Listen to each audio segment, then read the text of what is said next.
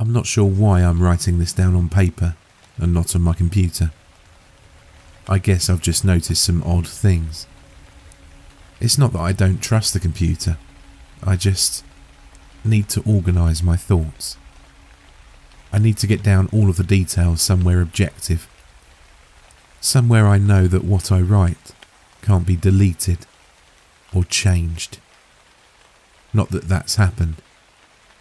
It's just everything blurs together here, and the fog of memory lends a strange cast to things. I'm starting to feel cramped in this small apartment. Maybe that's the problem.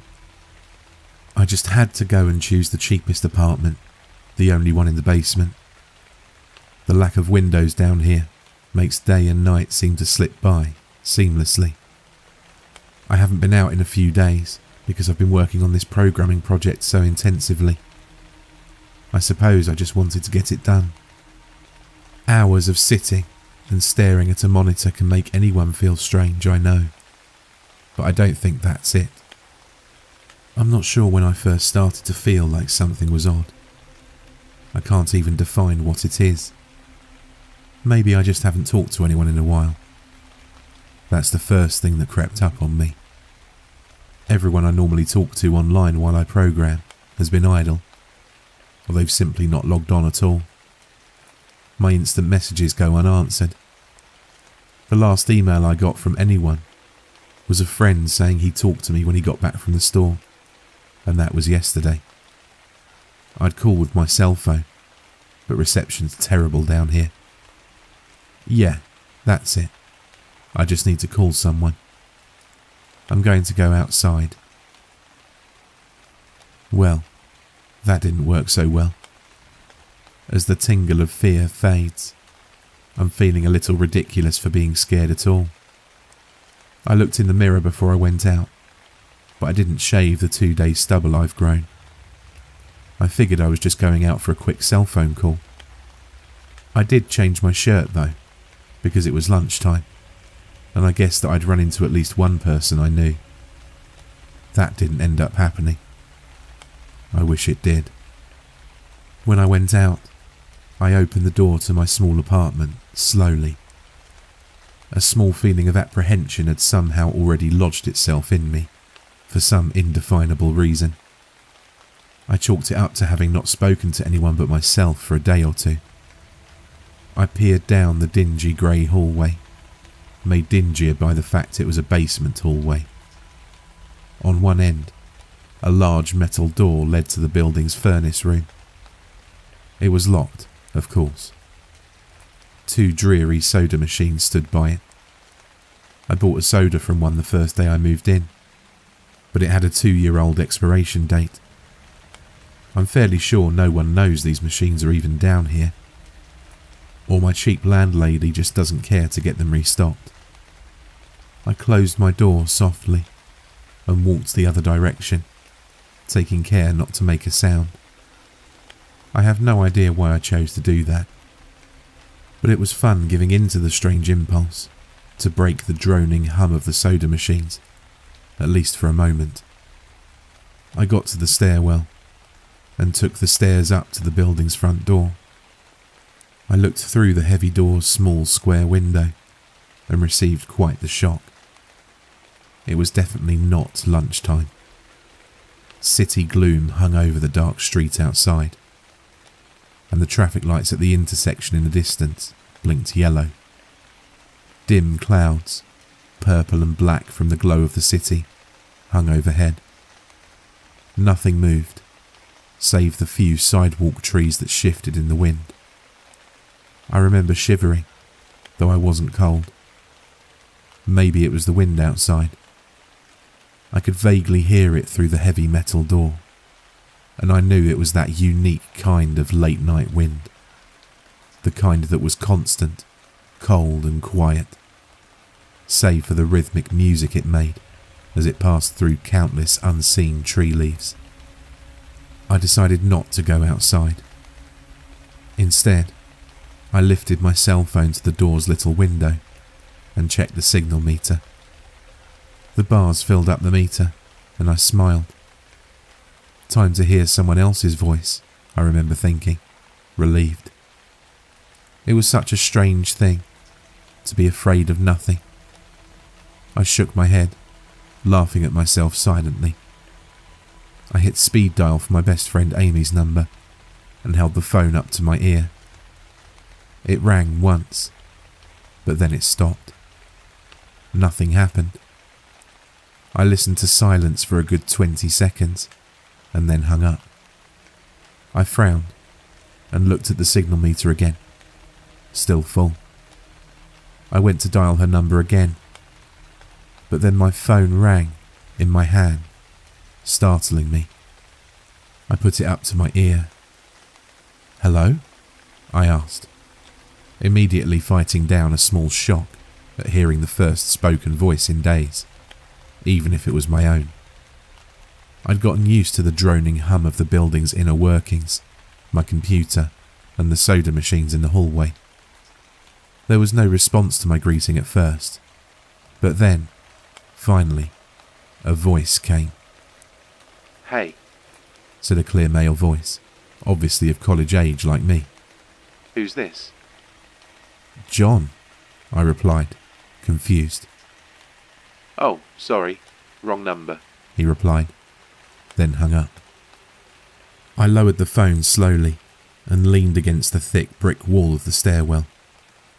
That was strange. I looked at my received calls list, but the number was unfamiliar. Before I could think on it further, the phone rang loudly, shocking me yet again.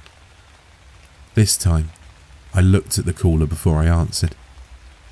It was another unfamiliar number. This time, I held the phone up to my ear, but said nothing. I heard nothing but the general background noise of a phone. Then, a familiar voice broke my tension. "John?"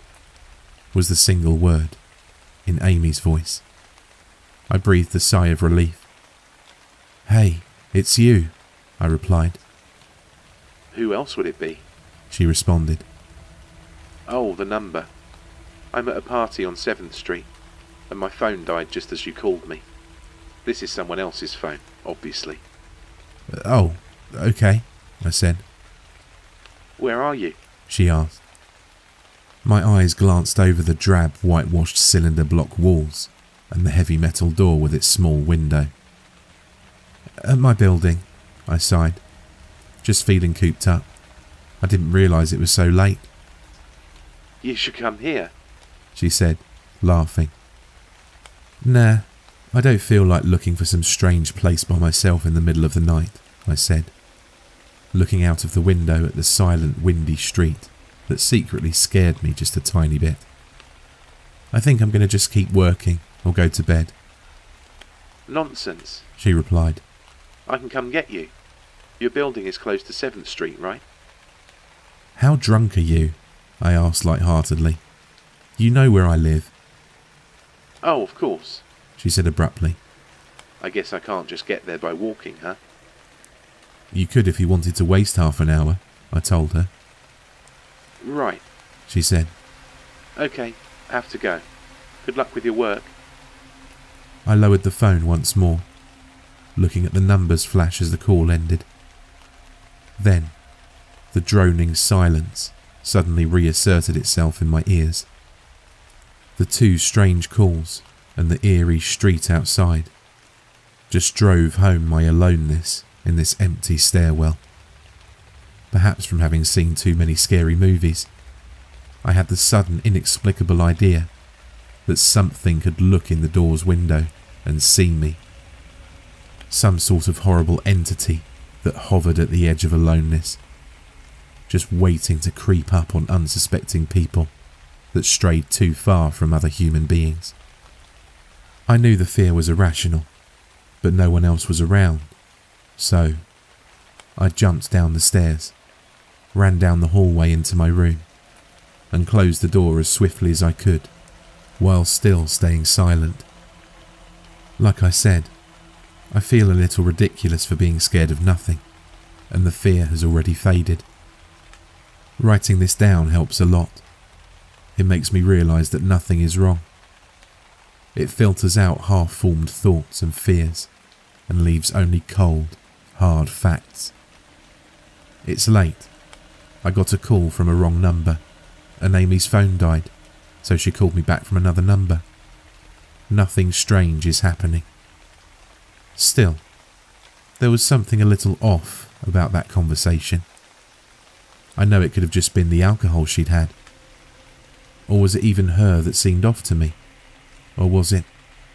Yes, that was it. I didn't realise until this moment, writing these things down. I knew writing things down would help. She said she was at a party, but I only heard silence in the background. Of course, that doesn't mean anything in particular, as she could have just gone outside to make the call. No, that couldn't be it either. I didn't hear the wind. I need to see if the wind is still blowing. Monday. I forgot to finish writing last night. I'm not sure what I expected to see when I ran up the stairwell and looked out the heavy metal door's window. I'm feeling ridiculous. Last night's fear seems hazy and unreasonable to me now. I can't wait to go out into the sunlight. I'm going to check my email, shave, shower, and finally get out of here. Wait. I think I heard something. It was thunder. That whole sunlight and fresh air thing didn't happen. I went out into the stairwell and up the stairs, only to find disappointment. The heavy metal door's little window showed only flowing water as torrential rain slammed against it. Only a very dim, gloomy light filtered in through the rain, but at least I knew it was daytime, even if it was a grey, sickly, wet day. I tried looking out the window and waiting for lightning to illuminate the gloom, but the rain was too heavy, and I couldn't make out anything more than vague, weird shapes, moving at odd angles in the waves washing down the window. Disappointed, I turned around, but I didn't want to go back to my room. Instead, I wandered further up the stairs, past the first floor and the second. The stairs ended at the third floor, the highest floor in the building. I looked through the glass that ran up the outer wall of the stairwell, but it was that warped, thick kind that scatters the light. Not that there was much to see through the rain to begin with. I opened the stairwell door and wandered down the hallway. The 10 or so thick wooden doors, painted blue a long time ago, were all closed. I listened as I walked, but it was the middle of the day, so I wasn't surprised that I heard nothing but the rain outside. As I stood there in the dim hallway, listening to the rain, I had the strange, fleeting impression that the doors were standing like silent granite monoliths, erected by some ancient forgotten civilization, for some unfathomable, guardian purpose. Lightning flashed, and I could have sworn that, for just a moment, the old grainy blue wood looked just like rough stone. I laughed at myself for letting my imagination get the best of me. But then it occurred to me that the dim gloom and lightning must mean there was a window somewhere in the hallway. A vague memory surfaced, and I suddenly recalled that the third floor had an alcove and an inset window halfway down the floor's hallway.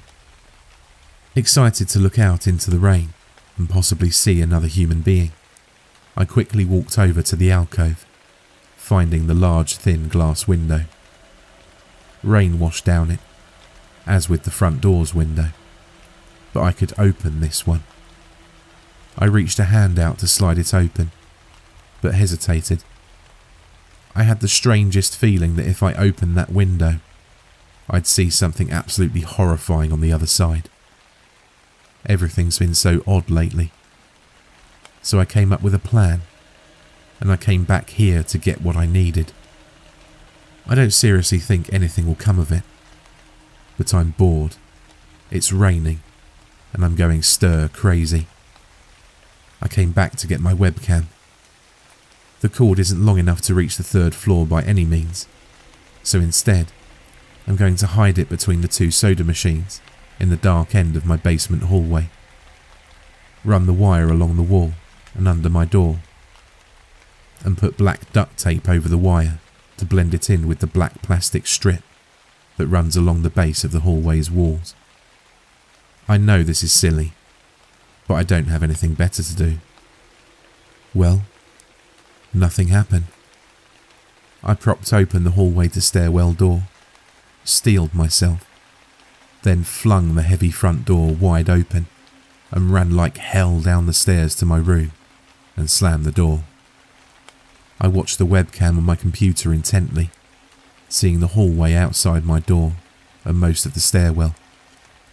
I'm watching it right now, and I don't see anything interesting. I just wish the camera's position was different so that I could see out the front door. Hey, someone's online. I got out an older, less functional webcam that I had in my closet to video chat with my friend online. I couldn't really explain to him why I wanted to video chat, but it felt good to see another person's face. He couldn't talk very long, and we didn't talk about anything meaningful, but I feel much better. My strange fear is almost past. I would feel completely better, but there was something odd about our conversation. I know I've said that everything has seemed odd, but still, he was very vague in his responses. I can't recall one specific thing that he said. No particular name, or place, or event. But he did ask for my email address to keep in touch. Wait, I just got an email. I'm about to go out. I just got an email from Amy that asked me to meet her for dinner at the place we usually go to. I do love pizza, and I've just been eating random food from my poorly stocked fridge for days, so I can't wait. Again, I feel ridiculous about the odd couple of days I've been having. I should destroy this journal when I get back. Oh, another email. Oh my God, I almost left the email and opened the door. I almost opened the door, but I read the email first.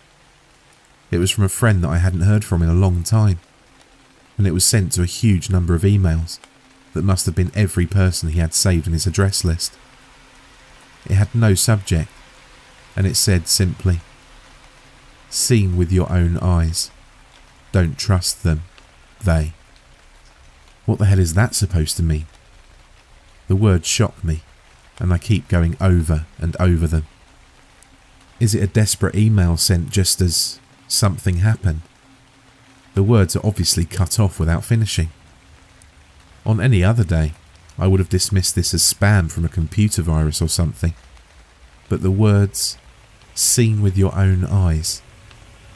I can't help but read over this journal and think back on the last few days, and realise that I've not seen another person with my own eyes, or talked to another person face to face.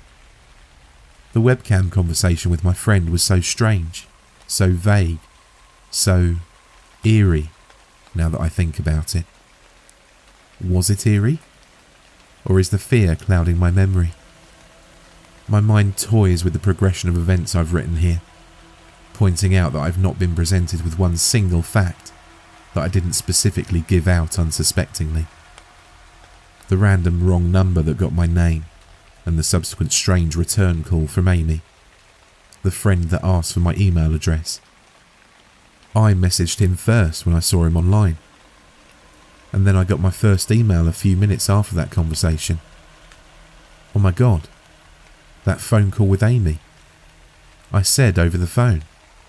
I said that I was within half an hour's walk of 7th Street. They know that I'm near there. What if they're trying to find me? Where is everyone else?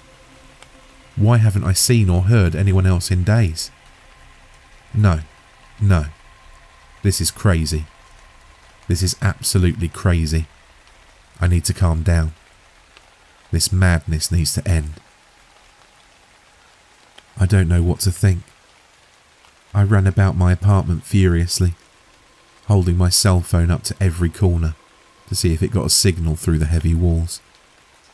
Finally, in the tiny bathroom, near one ceiling corner, I got a single bar. Holding my phone there, I sent a text message to every number in my list, not wanting to betray anything about my unfounded fears. I simply sent, "You seen anyone face to face lately?" At that point, I just wanted any reply back. I didn't care what the reply was, or if I embarrassed myself. I tried to call someone a few times, but I couldn't get my head up high enough, and if I brought my cell phone down even an inch, it lost signal. Then, I remembered the computer and rushed over to it, instant messaging everyone online. Most were idle or away from their computer. No one responded. My messages grew even more frantic, and I started telling people where I was and to stop by in person for a host of barely passable reasons. I didn't care about anything by that point. I just needed to see another person. I also tore apart my apartment, looking for something that I might have missed, some way to contact another human being without opening the door. I know it's crazy. I know it's unfounded. But what if? What if? I just need to be sure. I taped the phone to the ceiling, in case. Tuesday. The phone rang. Exhausted from last night's rampage, I must have fallen asleep. I woke up to the phone ringing and ran into the bathroom, stood on the toilet and flipped open the phone taped to the ceiling. It was Amy, and I feel so much better. She was really worried about me, and apparently had been trying to contact me since the last time I talked to her. She's coming over now, and yes, she knows where I am without me telling her. I feel so embarrassed. I'm definitely throwing this journal away before anyone sees it. I don't even know why I'm writing in it now.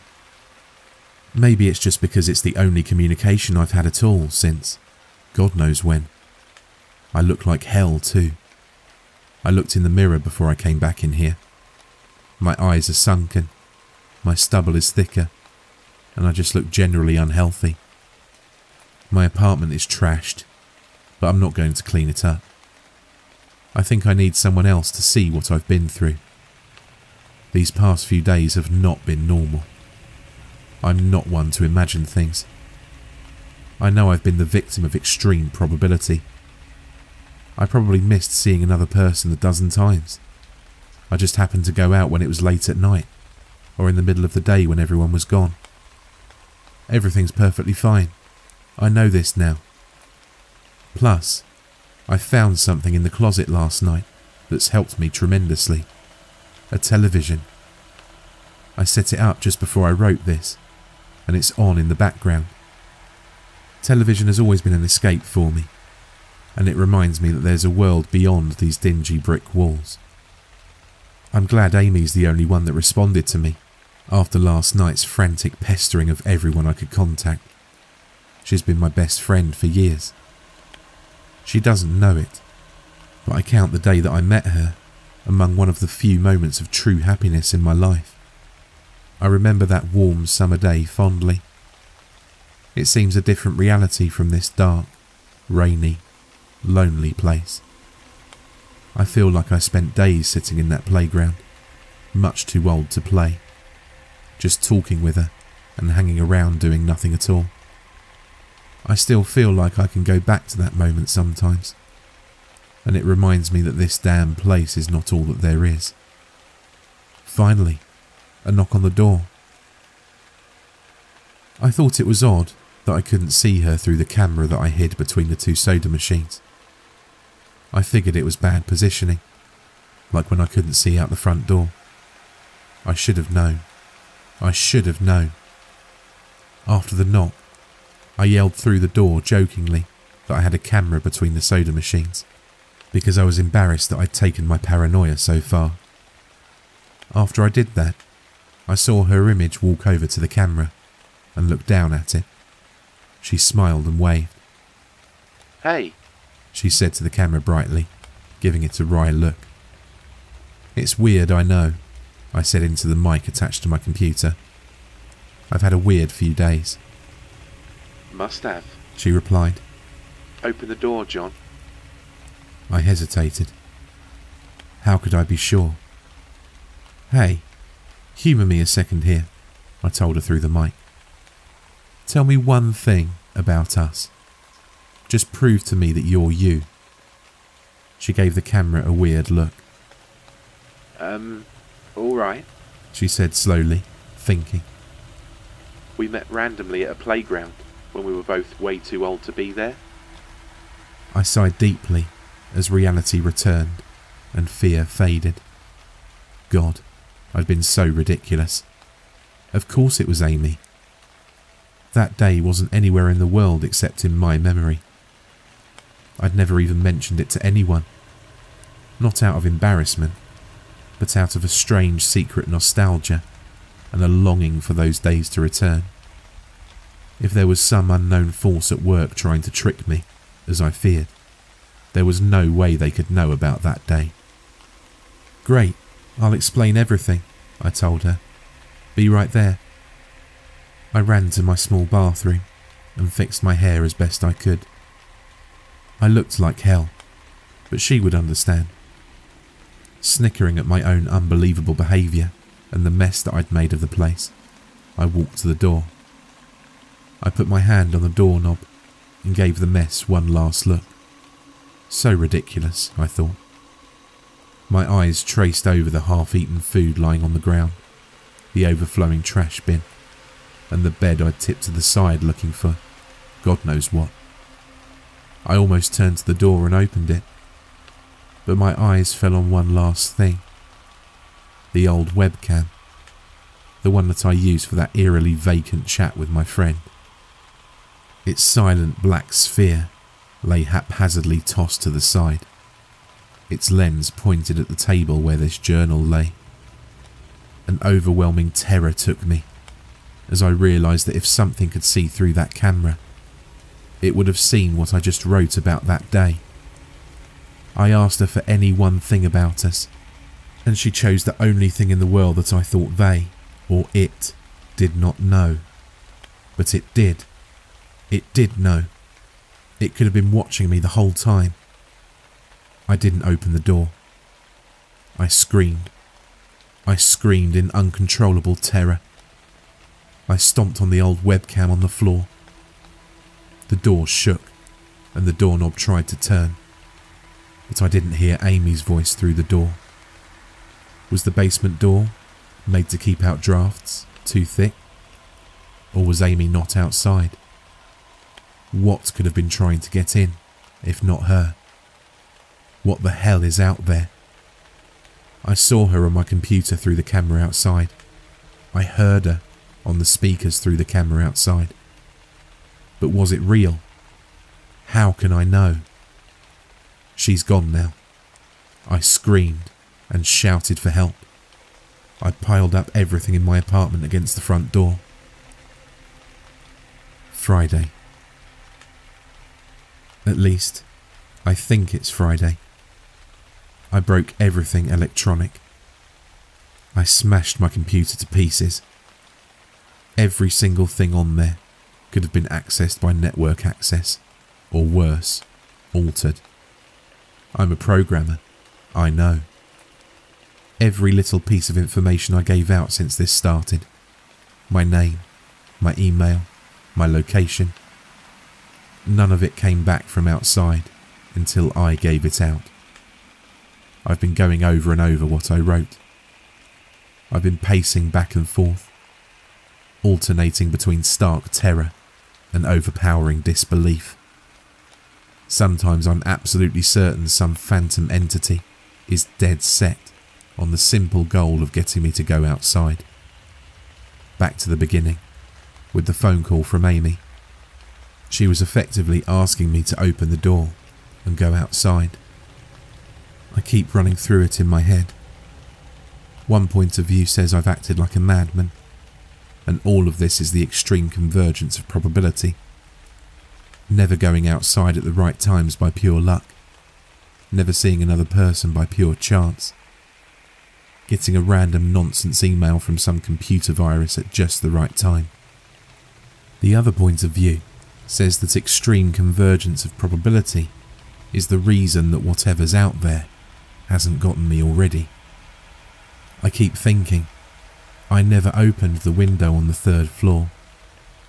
I never opened the front door until that incredibly stupid stunt with the hidden camera, after which I ran straight to my room and slammed the door. I haven't opened my own solid door since I flung open the front door of the building.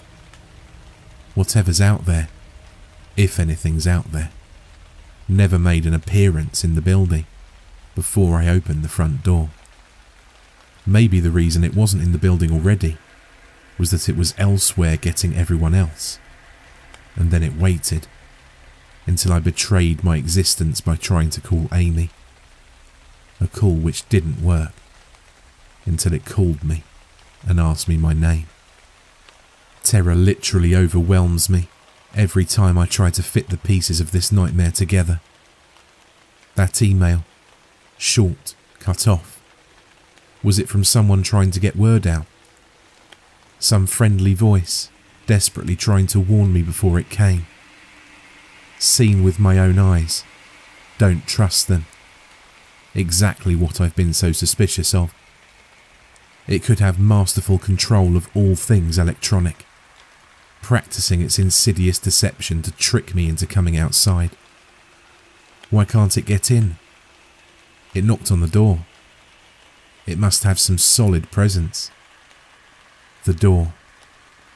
The image of those doors in the upper hallway as guardian monoliths flashes back in my mind every time I trace this path of thought. If there is some phantom entity trying to get me to go outside, maybe it can't get through doors. I keep thinking back over all the books I've read or movies I've seen, trying to generate some explanation for this. Doors have always been such intense foci of human imagination, always seen as wards or portals of special importance. Or perhaps the door is just too thick. I know that I couldn't bash through any of the doors in this building, let alone the heavy basement ones. Aside from that, the real question is, why does it even want me? If it just wanted to kill me, it could do it any number of ways, including just waiting until I starve to death. What if it doesn't want to kill me? What if it has some far more horrific fate in store for me? God, what can I do to escape this nightmare? A knock on the door. I told the people on the other side of the door, I need a minute to think and I'll come out. I'm really just writing this down so I can figure out what to do. At least this time, I heard their voices. My paranoia, and yes, I recognise I'm being paranoid, has me thinking of all sorts of ways that their voices could be faked electronically. They could be nothing but speakers outside, simulating human voices. Did it really take them 3 days to come talk to me? Amy is supposedly out there, along with 2 policemen and a psychiatrist. Maybe it took them 3 days to think of what to say to me. The psychiatrist's claim could be pretty convincing. If I decided to think that this has all been a crazy misunderstanding, and not some entity trying to trick me into opening the door. The psychiatrist had an older voice, authoritarian, but still caring. I liked it. I'm desperate just to see someone with my own eyes.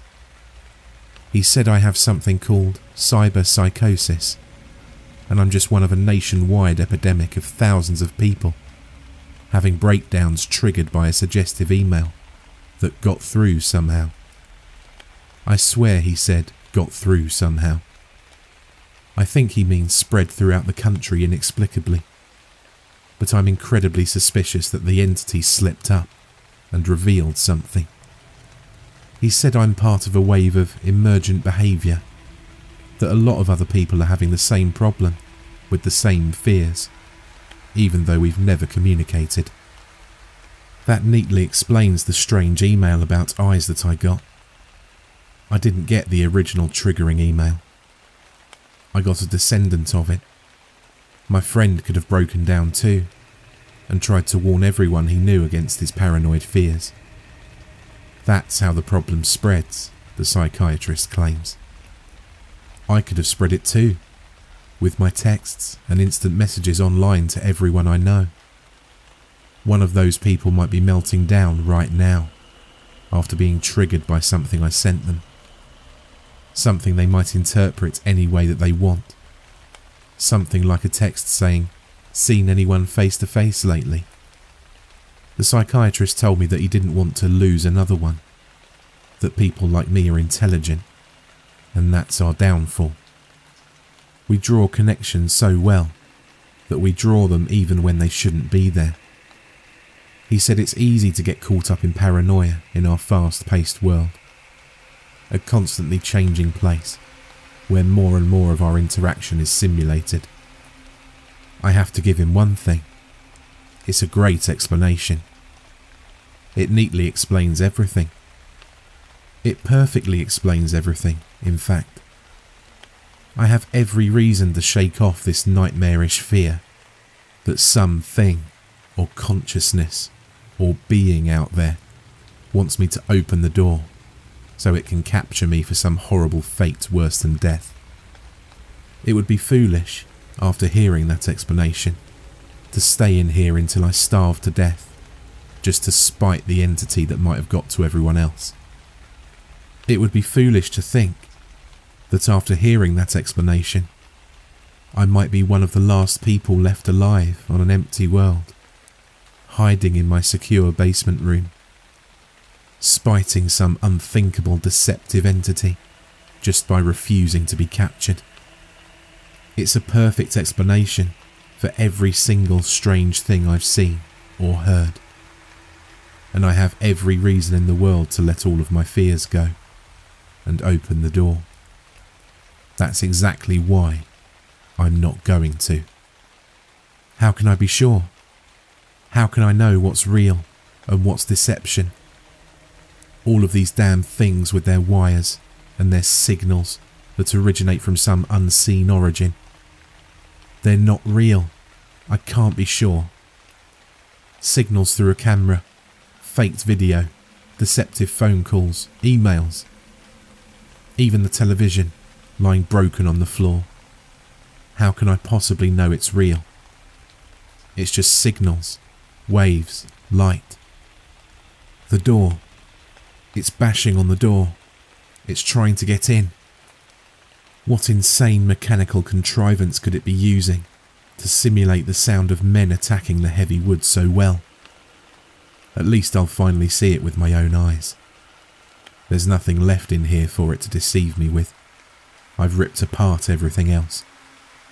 It can't deceive my eyes, can it? Seen with your own eyes, don't trust them, they. Wait. Was that desperate message telling me to trust my eyes? Or warning me about my eyes too? Oh my God, what's the difference between a camera and my eyes? They both turn light into electrical signals. They're the same. I can't be deceived. I have to be sure. I have to be sure. Date unknown. I calmly asked for a paper and a pen, day in and day out, until it finally gave them to me. Not that it matters. What am I going to do? Poke my eyes out? The bandages feel like a part of me now. The pain is gone. I figure this will be one of my last chances to write legibly, as without my sight to correct mistakes, my hands will slowly forget the motions involved. This is a sort of self-indulgence, this writing. It's a relic of another time, because I'm certain everyone left in the world is dead, or something far worse. I sit against the padded wall, day in, day out. The entity brings me food and water. It masks itself as a kind nurse, as an unsympathetic doctor. I think it knows that my hearing has sharpened considerably now that I live in darkness. It fakes conversations in the hallways, on the off chance that I might overhear. One of the nurses talks about having a baby soon. One of the doctors lost his wife in a car accident. None of it matters. None of it's real. None of it gets to me. Not like she does. That's the worst part. The part I almost can't handle. The thing comes to me, masquerading as Amy. Its recreation is perfect. It sounds exactly like Amy, feels exactly like her. It even produces a reasonable facsimile of tears that it makes me feel on its lifelike cheeks. When it first dragged me here, it told me all the things I wanted to hear. It told me that she loves me, that she always loved me, that it didn't understand why I did this, that we could still have a life together.